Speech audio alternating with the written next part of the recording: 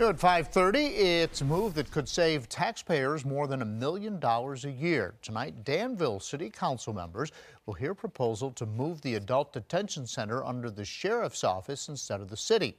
10 News reporter Colter Anstead is working for you to learn more about the impact it would have and how the money might be used.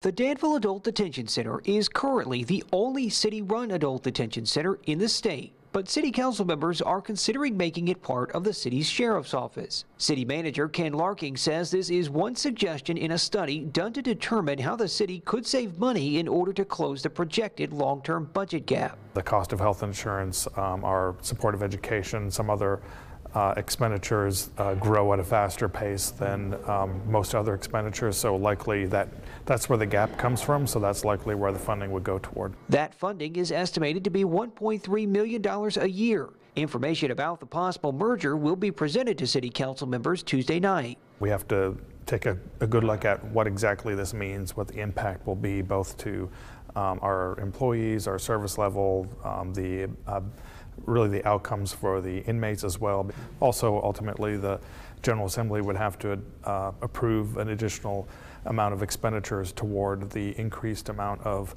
constitutional employees that the Sheriff's Department would have to have. The director of the Adult Detention Center declined to discuss what impact a merger could have on the center. Danville Sheriff Mike Mundul says the exact impact on the Sheriff's Office is unclear. There's a lot of challenges, a lot of opportunities, and you know, we got to work with City Council if the city decides that that's the way it wants to go. In Danville, Colter Anstead, 10 News, working for you.